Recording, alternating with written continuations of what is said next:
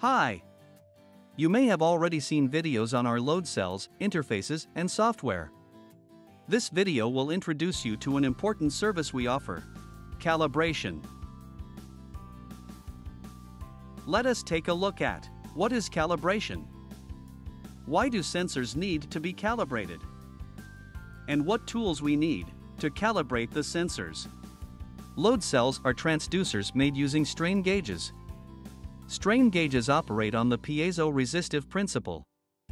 These load cells change resistance in response to applied loads. This change in voltage can be used to measure applied loads. Load cells are made by bonding strain gauges to an elastic member. When a load is applied, the elastic member bends, feels the compressive or tensile stresses, and changes its resistance. Multiple strain gauges are arranged in a pattern called the Wheatstone bridge network. When a voltage is supplied to this circuit, the output voltage changes in response to applied forces. By applying known loads and measuring the response from the sensor, one can create a load versus output curve. This is referred to as the calibration curve. Calibration is the process of teaching a sensor to interpret and output an understandable physical value, like weight in pounds or displacement in inches, etc. Load cells have very low sensitivity, usually of the order of just 10 to 20 millivolts change in response to an applied voltage of 10 volts. If purchased standalone, load cells come with only a nominal millivolt per volt value, shown here as 1.8147 millivolts per volt. Please note that you must calibrate these load cells prior to use to get the exact calibration value. Load cells can be calibrated in compression or tension or universal modes. These forces are also referred to commonly as push, pull, or push and pull forces. If ordered as a part of a kit with digital interfaces, the load cells come pre-calibrated from the factory. The calibration is performed using a utility that is available in LoadView Pro, SensorView, and ControlView software. You can use this software to recalibrate the sensor as needed after the purchase. The calibration must be added as a service at the time of purchase in order to make sure the sensor is usable out of the box. During the calibration process, we apply physical inputs and gather output levels, then fit a linear, quadratic, or cubic curve to it. Calibration coefficients are burned into the unit. This teaches the sensor to interpret the raw data and present meaningful values in physical units such as pounds, kilograms, or newtons. We use NIST traceable references, either dead weights or calibrated test equipment, to perform calibrations, so that you can be sure that the values shown are trustable. Although we are not ISO certified, we meet or exceed most standards and make sure every sensor we ship meet or exceed the stated specifications. We provide calibration certificates that show the date of calibration, references used, NIST traceability information, applied and computed loads, and error as a percentage of full scale to help you meet or exceed your quality requirements. During analog calibration, we apply physical inputs and gather voltage levels, then fit a linear curve to it. The pound/volt value is calculated and shown on the calibration certificate. Since this is a simple linear fit, the accuracy depends on the linearity of the load cell.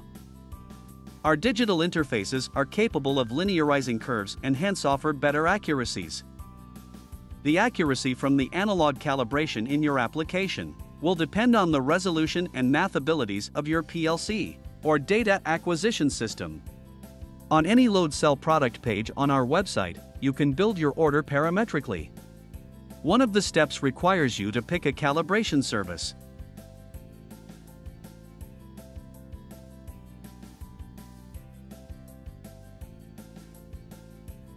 If you order a resistive load cell only, then they are shipped with a nominal millivolt per volt value without any formal calibration.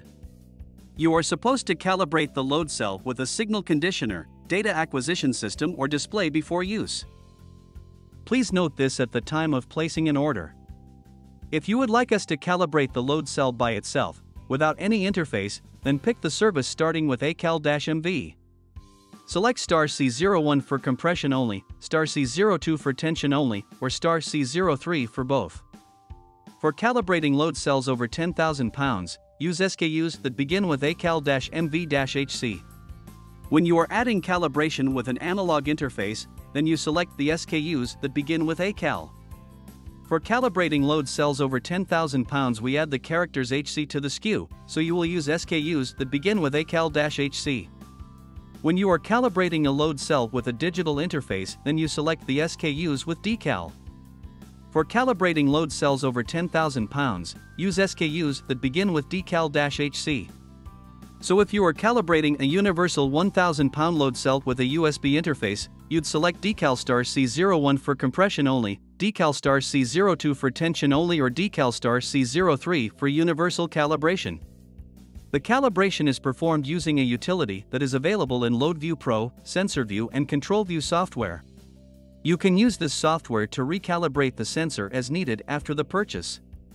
The calibration must be added as a service at the time of purchase in order to make sure the sensor is usable out of the box. We offer recalibration services at very reasonable prices. You can buy a recalibration service from our website or contact us with your load cell serial number to get a formal quote.